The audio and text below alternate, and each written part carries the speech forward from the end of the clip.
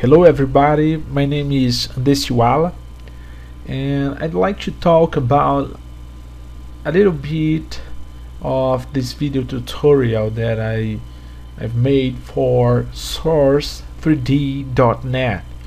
First, I would like to talk about how my methodology works. I teach in Brazil through video lessons for some time, and I do not like to edit my videos showing just what went right. I record all the tests, the errors, and all the entire process, and I do this for a reason. In a video tutorial that will just show to person who's watching how it's done, looks gorgeous, is something like this.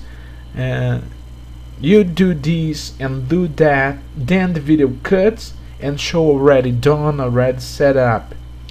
But what happens when your result it was not the same, or what you do when you miss something?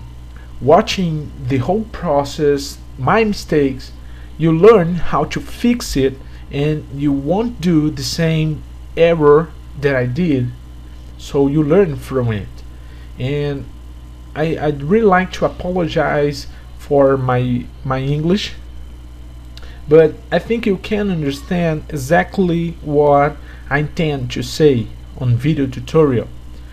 Those videos are not for totally beginners, because you really need to have the basics knowledge from both softwares. I will show you how to model in Sketchup, thinking in to take that model into MODO, what you should and what you shouldn't do while you are modeling, and I will give you a lot more tips to bring your model from Sketchup into MODO. And I'll tell you what is the best file extension and what you can do in MODO to have a better workflow.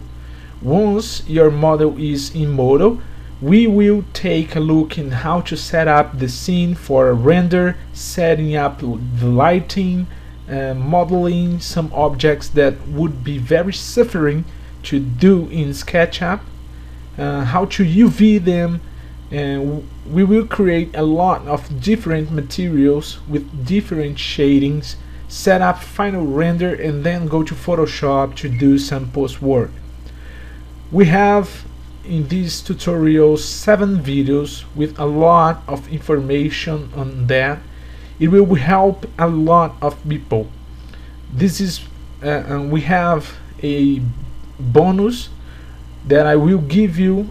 It's about this video that talks about the technique to set up interior renders, interior lighting, and all that stuff. You will see that in this tutorial that we are selling, you are going to see a lot of those techniques being used that I've gained along these years that I do this kind of work.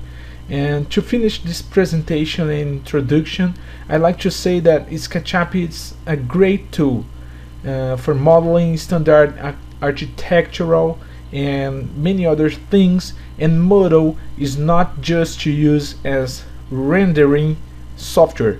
It will work more in an extension of SketchUp workflow. It will complete the weakness in organic modeling, mapping, and so on. And I hope you enjoy it, and that's it.